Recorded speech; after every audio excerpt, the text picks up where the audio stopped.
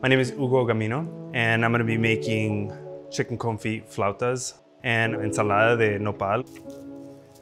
I feel like sometimes where I think of two sides of Mexican food, it's either this elaborate, really nice plated meal, or it's something that you can have on the go, and this is kind of a mixture of both. The nopal salad is something that I grew up on. It's something that my grandmother used to make, then my grandfather, my mother, my wife loves it, so I try to make it as much as possible.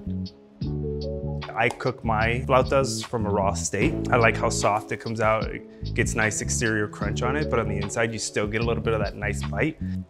I like the counterbalance of the acidic, kind of pickled nopal salad on top with that creamy, rich flauta flavor on the inside. It's just things that I'm familiar with, things that I grew up with, things that I love.